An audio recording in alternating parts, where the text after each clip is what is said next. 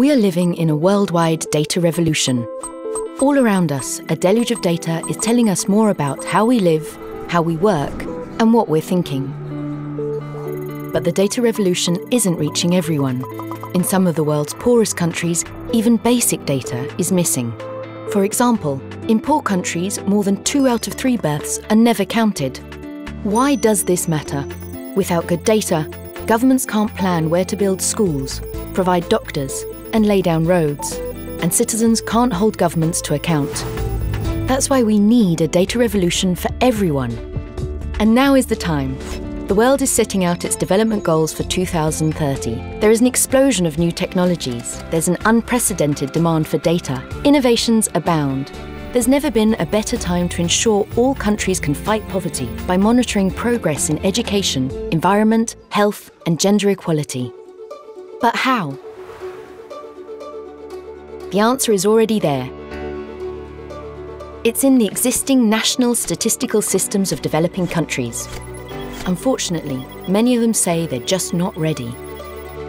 Paris 21, the Partnership in Statistics for Development in the 21st Century, asked data users and producers in more than 30 countries, what do you need to join the data revolution? They told us they need to invest more in their people,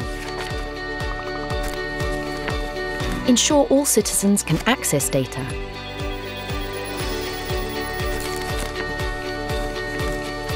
make better use of technology and innovations like big data,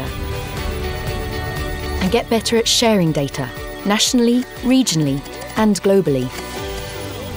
Based on what developing countries told us, Paris 21 has designed a roadmap that they can use to ensure that they too join the data revolution. The road ahead won't always be easy. Developing countries will need to mobilize resources and support. The international community will need to double aid for statistics. Both partners will need to agree a data compact. But the vision is clear. We want national statistical systems that provide the right data to the right people at the right time and in the right format. Let's put data to work for everyone. Join the data revolution.